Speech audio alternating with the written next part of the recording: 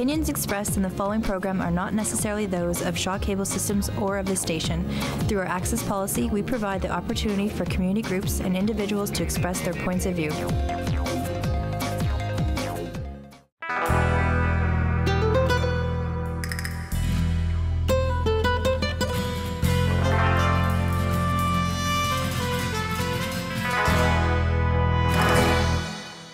Welcome to the Fourth Line Hockey Show. I'm your host, Willie Plouffe. I am here at Royal Sports Shop once again with my winger, Gerald Haasbeek. Gerald, how are you today, buddy? I'm pretty good. You, Willie? You know, I'm doing great. You know, we have a great show today. We got in one of the local wrestlers, Zack, Mile High Mercury. We're going a different way today, Gerald. Fourth Line Hockey Show is going to talk a little bit about fundraising. We always do that for charitable events. Zack, Mile High Mercury is going to come in, local wrestler, and talk a little bit about that. What do you think about that, Gerald? Pretty cool, pretty cool. I know you're a big wrestling fan. Who is your biggest wrestler that you loved back in the day? Oh, you know what? I have to go one of these to all my fans out there. Woo! Ricky Flair, one of the best ever. Well, I thought you were going to go with the Hulkster. You got kind of got the same hairline. You know, Hulkster and I do have some issues. You know, you kind of, hey, Beeks, I don't want to give you in the comments. I do like your hair. It kind of says she does put your hair together pretty good in the morning times. You're looking good. Let's leave the wife out of this. So, great show today. And also we have Sonny Mignacca, who's a goalie coach for Winnipeg Blues. I'm going to have Donnie MacGillivray. And, you know, both great guys. We had Don on before. Sonny's, you know, he's a great goaltender. He's Vancouver Canucks, NBA, you know, Western Hockey League, Mignacca Tigers. He stole some pretty good, you know, headlines, that boy. Yeah, he's going to have some good stories. You know, local kid who played in Medicine Hat, played professional hockey, also played overseas. So he'll shed a lot of light on that subject, you know, for people who wonder what it's like to you know, live the hockey life. You know, I always, it's great also talking to, I love talking to the tenders because, you know what, they're the last line defense. They stop all the rubber. Like, let's face it, to be a tender, you know, you got to be a special kind of dude. They take a lot of shots, a lot of rubber, a lot of puck coming at you. Are you born a goaltender or do you become one? You know, you're born. I think so. You know, and I think Sonny can ask that question when we bring him on, right? And also when we bring in Coach Don, we're going to talk about, you know, the Blues had a tough time at playoffs. You know, they led the league. You know, something went wrong here or there. You know, coaching's pretty tough. Things happen. Well, and you know, the only local Winnipeg-based junior hockey team now in the MJHL. So, you know, for parents and kids who want to get into that avenue of hockey, you know, I'm sure shed a lot of good info on that sort of stuff.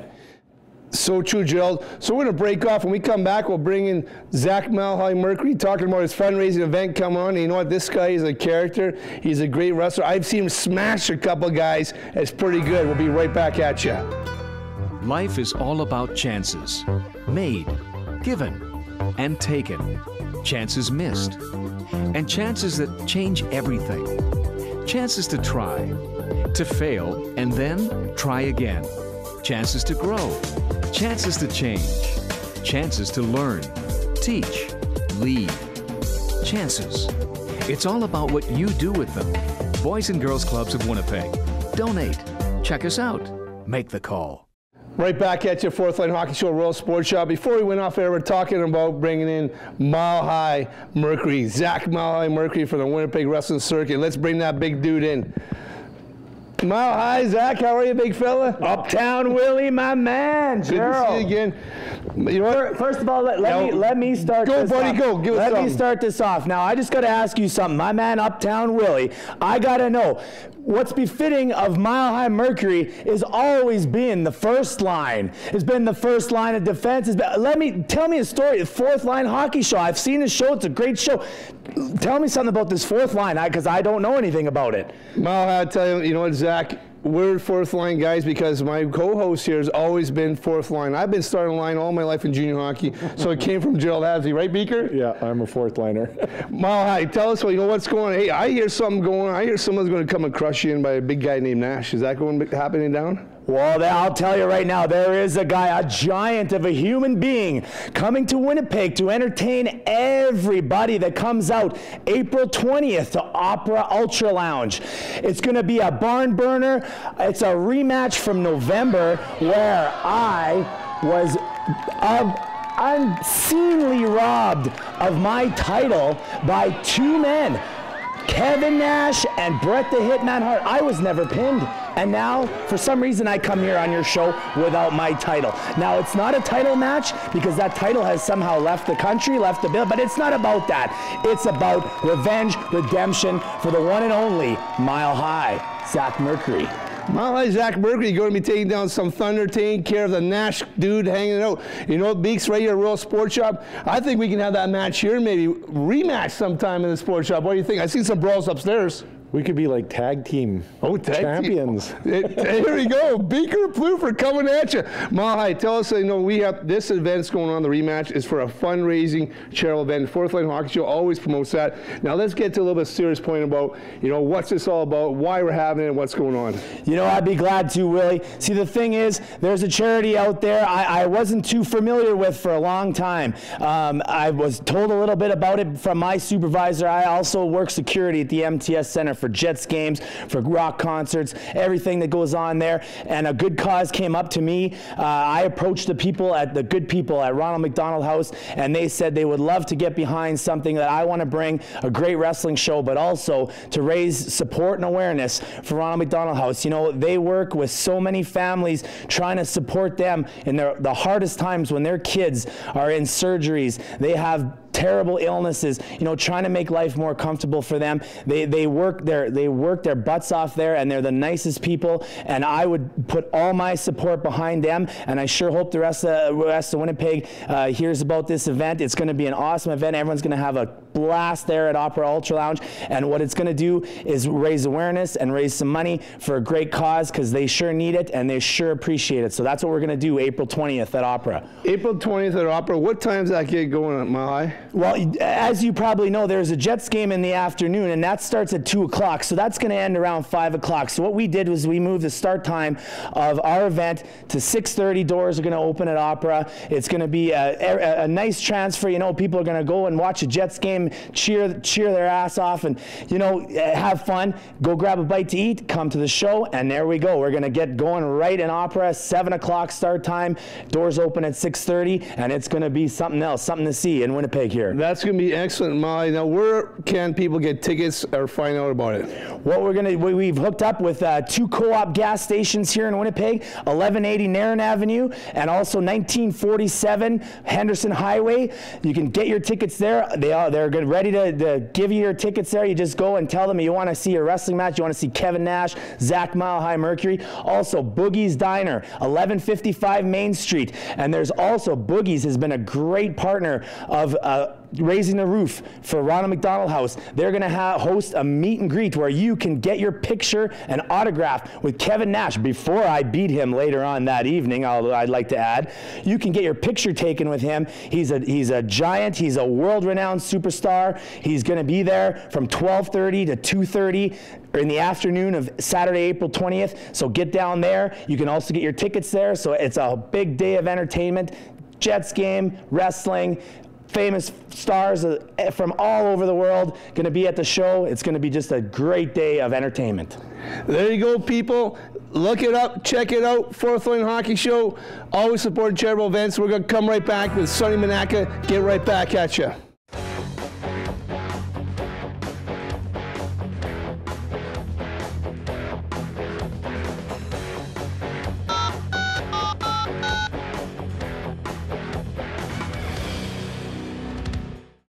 Well, that was a lot of energy here at Royal Sports Shop with Mile High Zack Mercury. Beeks?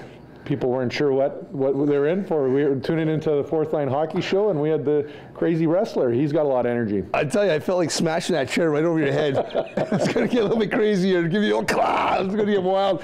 But, you know, before we went off the break, we talked about Sonny Mignacca, who's played some great hockey. You know, he's played professional hockey. He's played in the Dub. Winnipeg boy. He's one of the goalie coaches for the Winnipeg Blues. We got head coach Donnie MacGillivray in here. We're going to have a great time. We're going to bring in Sonny Mignacca. Sonny, come on in. Welcome to Fourth Line Hockey Show, buddy. Nice to see you guys. Welcome. Sonny, you know, every time here at the Fourth Line Hockey Show, we always start our guests off. You know what? Tell us a little about Sonny Mignacca. Well, I grew up here in Winnipeg, and actually I played junior when I was 15 for Donnie. He was a coach of the St. James Canadians at that time, and moved from there to the Western League, and had a decent career there. And now I'm continuing just to coach with Donnie, teach goaltenders, young goaltenders. A lot of, I guess, goalie coaches don't want to teach them that young, but I kind of like that when I get them like when they're 7 or 8. Well, so you know, I tell you something pretty modest.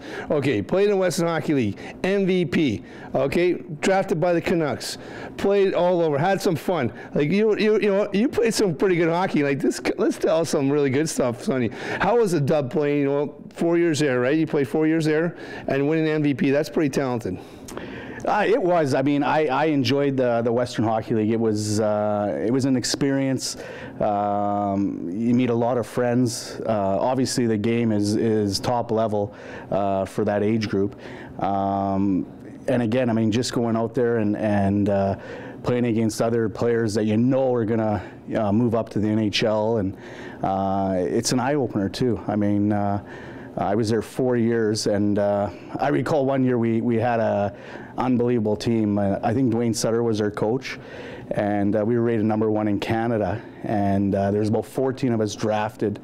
So of course we thought we were just going to show up and we would, you know, win the Memorial Cup, but it didn't turn out that way. But you know, playing in the Western League was great. Obviously, I mean. There's options to go, a little more options available for kids now to go to college and you know, continue from there. Well, Beeks, I tell you, Sonny's had a pretty good career, big guy. Yeah, no, it's you know, for a local kid to go through the ranks, playing the, you know, the best feeder league to the NHL, the Dub. So when you were playing in the Dub, what years did you play, Sonny? I played 92 to 94, 95 in there. So let's say, who best player you played against? The guy who always caused you fits? Caused me fits. I mean, you know what? Pat Falloon was there in Spokane. He was a great player. And then also there was a guy in Tri-Cities. He still plays in NHL right now. Ray Whitney? That's correct. Ray yeah, Whitney, and he was Wizard. excellent. Yeah, but on our team we had well, Mike Ratche played for San Jose, yep. And then obviously Niedermeyer that's raised the cup a few times. Those two he's guys not were. bad, eh? Yeah, he's not a bad he's skate. talented. He Yeah, skates like you, Willie, a little bit. You know what? He still calls me up once in a while. And I just tell him, "Needs take it easy, buddy." You know, I understand. You know, I tell him things. That's the way it goes. So, Sonny, you went to play in the American Hockey League, and then you went and played in Europe. How was that experience for you? The American Hockey League, I mean, it's a little different. Once you get there, it's a job. You want to keep your job, and I guess you got to take your lumps. And sometimes guys that come from the Western League, they expect to play and want to play often, and that's not the case. You got to kind of pay your dues.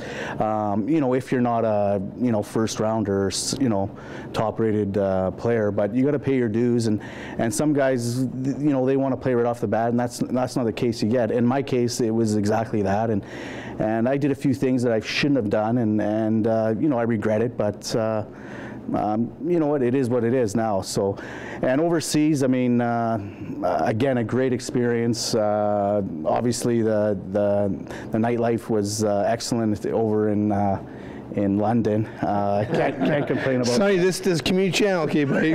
Dial it in. Hold on a second, buddy. That family show. Yeah, well, I'm talking about Big Ben, right? So, anyways, over there was great. It really opens up your eyes too. And actually, my roommate over there was Greg Steffen. Remember the goalie, Greg Steffen? His brother was my roommate, so it was kind of neat. And he kind of took me under his wing for the first year. The hockey too was it was somewhat like North American, you know, the London League. So I saw him play, you know, in Basingstoke. You were playing there. You know, it seemed like a great atmosphere, very fun. Fans into it, kind of like soccer. So obviously hockey's real important to you. You love it so much. You weren't a groupie, were you, Beeks? You weren't a groupie flying all that way to watch Sonny play hockey. No. I was there delivering some equipment. Let's say that, right? Yeah. No. So now you're with the Blues, and you obviously love hockey. It's a big part of your life. What do you do with the Blues? Well, I'm the goalie coach there. I mean, I've coached with Donnie for I think 5 or 6 years now, and you know, what I'm doing there is just trying to tweak the goalies a little bit, you know, not letting the soft goal, obviously, and just help them out. I mean, give them some mental advice, and, you know, goaltending is a tough position. I mean, you got to be relaxed and be focused all the time, because it is, you let in a soft goal and it's a killer for the team, you know. So, but I can't say anything but positives about the Blues, and being with Don and Billy there, it's been great. You know, that's like Sonny, I'm not a goalie, but I pitched in baseball, and that mental part of the game is huge, right? That's a big thing for players. Well, for the goaltender, for sure. I mean, you're sitting at the end by yourself sometimes in the plays in the other end, and you know, say the other goalie's getting 7-8 shots and you've had one, and it kind of gets in your head where, you know, I got to make the next save. I don't want to let it in. I don't want the team to see the clock. You know, the shots are 7-1. All of a sudden they score. It's a lot of mental, and again, the soft goals it's tough for a goaltender to rebound from, but the good ones do. You know, and we have two really good goaltenders on the Blues. Obviously, they're both going to be 20-year-olds next year, so that's a decision Donnie's going to have. Donnie might be trained somebody. Something's going on. Well, one of them or me, so we'll see. Sorry, let's get some a little bit. We always have fun with our guests, especially guys who played pro hockey and that. Give us one of your favorite stories. I heard a couple from one of your buddies who played with Evan. That there's a snake story and the tire story. You pick one and tell us. Well, the tire story, I'm not positive what date it was, but it was in October, and there was 3 guys involved. I didn't know this at the beginning, obviously, but I was at my billets, and I had a roommate on the team, and we slept downstairs, and you know, we heard a little bit of racket outside, but we never thought anything of it, and we went to bed. And so 7 o'clock rolls around, we get up, you know, you do your usual stuff, and we went outside and go to walk to my vehicle, and all of a sudden we look at it, and the car's lifted and the tires are underneath, and the car's on top of the tires. And I'm like, you know, who would do this to me? You know, like, it was, I was pretty rattled. So obviously, you know, being a goaltender, I had to be mental tough there, right? And I didn't know really what to do. So I called actually Mike Ratche. So he's the guy that came over and helped me out with the tire situation there. But it was funny, and no one, I didn't know who did it until probably 2 years ago. So it was pretty neat. No one came clean for a while. No one did. Well, Gerald, don't get any ideas. Okay, I want to walk out there and see my car on top of my tires, buddy. I think you took your bike here, didn't you? Oh, that's right. That's right. I do ride my bike. You know, we all need to work out a little bit. This is true. I did not ride my bike here, but Beeks is going at me. No. So Sonny, when you were a kid growing up, what goalie? What was your inspiration? What was your favorite goalie growing up? Growing up was probably, I would say, Tony Esposito, because he's Italian, obviously. But a lot of people used to say Tony O and then Sonny O, right? Yeah. And I like the Hawks because of obviously the crest on the front.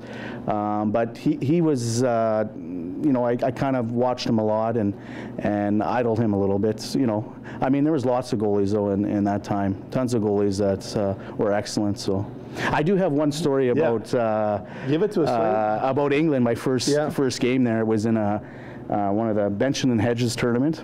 So whatever we played, and I think we won 2-1, and so you do your sticks around the center ice to thank the fans.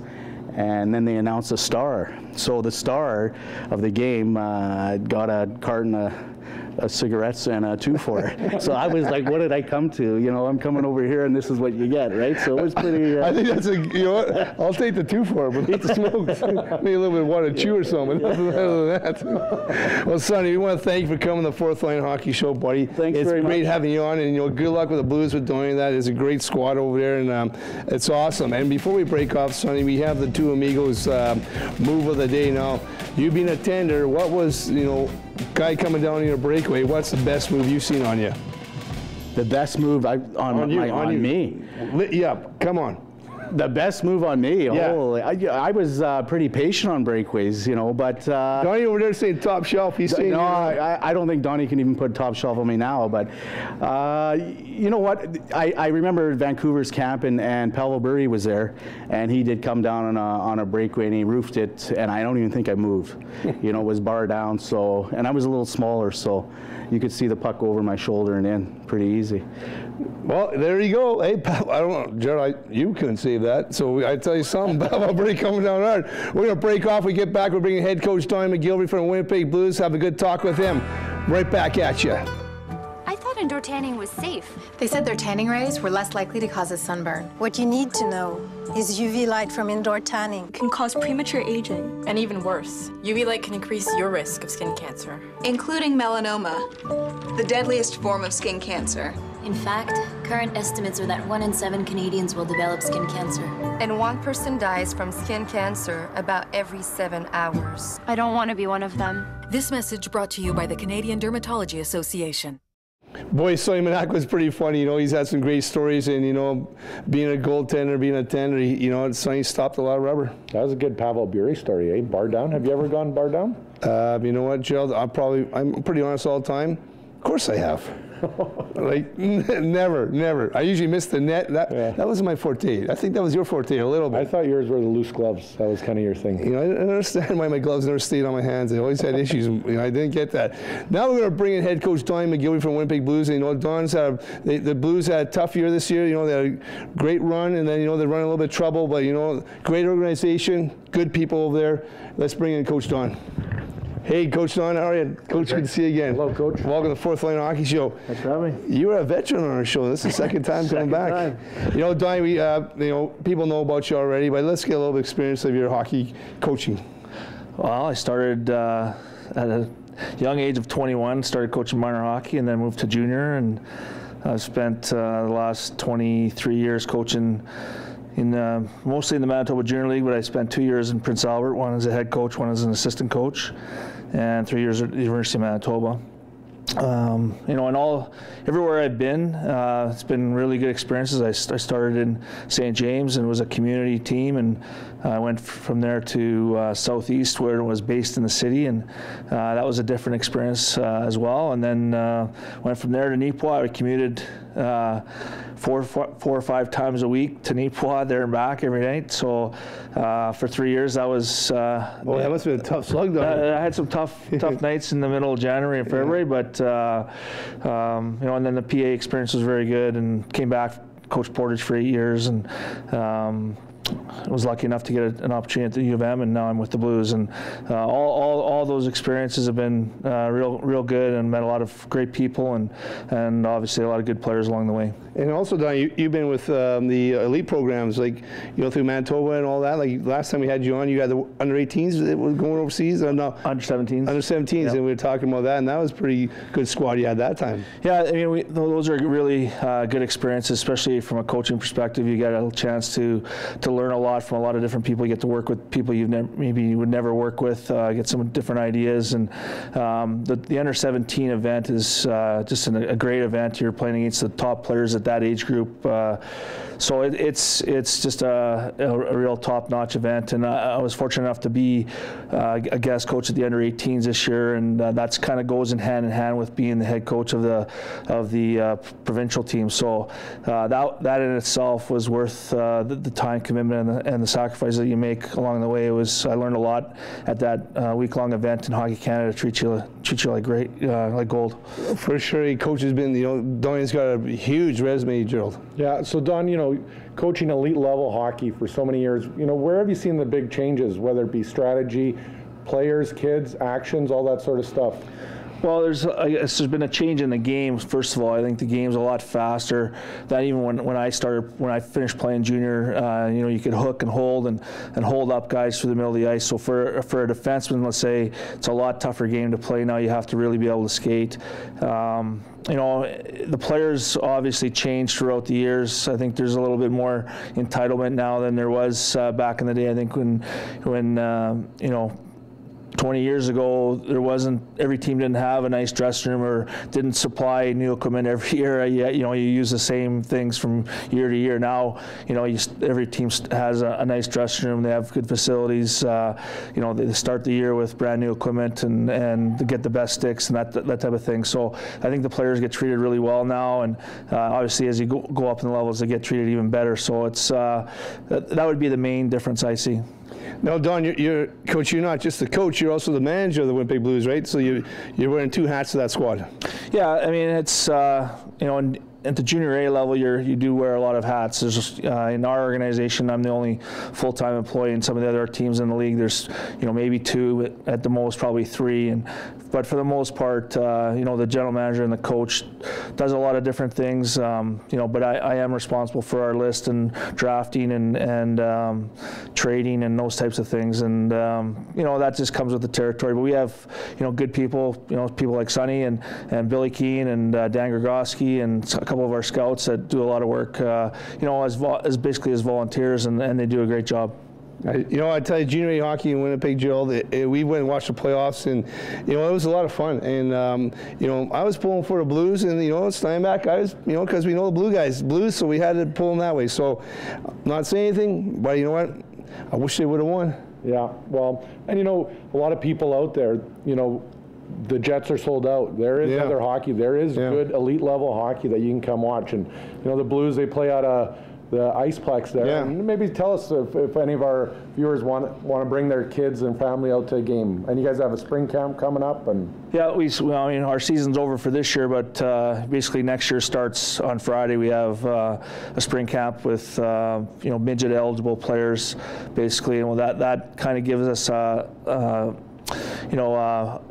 what do you call it?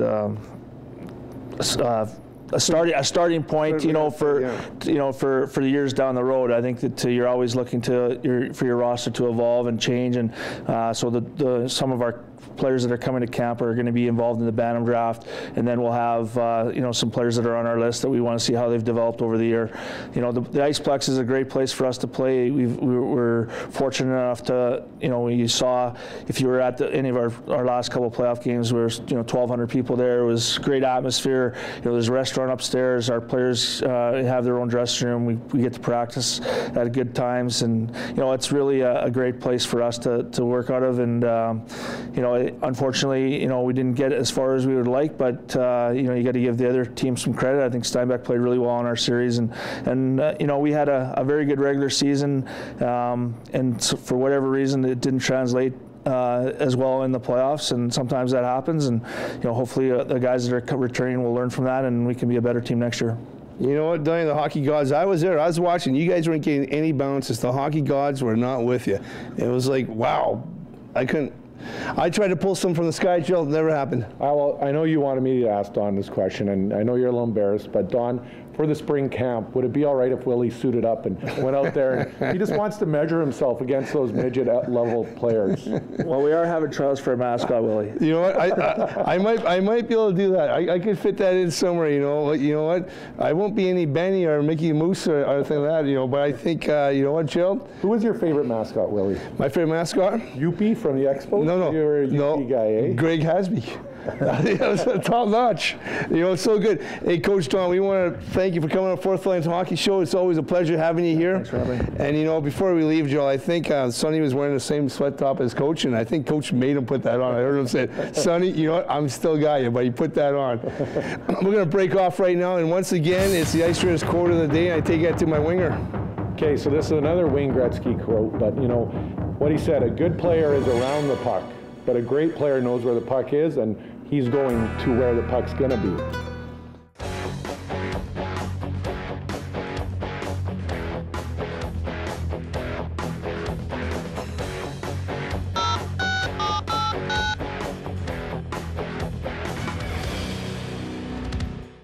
Right back at you, Jill. Coach Don was pretty good. He's always got some, very good advice for players. And, talking about, junior A in Winnipeg, Coach is I like Coach. He knows what he's talking about. Yeah, dedicated guy. Obviously loves hockey, loves the community. 20 plus years you know, that's amazing. You know, and his resume is huge, and like you say, he's coached everywhere. Imagine driving to Neepawa those couple of years in the middle of February, coming back from there to Winnipeg. That's dedication. Well, you've coached, I've coached. I think sometimes a lot of people don't understand how much time and effort these guys put in. You know, we're coaching, you know, minor hockey. This is not, you know, this is important hockey, elite level, and you know, it's a job. It's a full-time job, and it's tough. Well, what's that quote? Coaches are hired to be fired, right? That's the Grapes always says. You know, you got a lot of pressure. If you're not winning and not bringing in people, man, they're going to replace you. You know, we also had Zack Mercury on in promoting his fun stuff. That was pretty good. And Sonny Mignacca, you know, we'll catch you guys next week.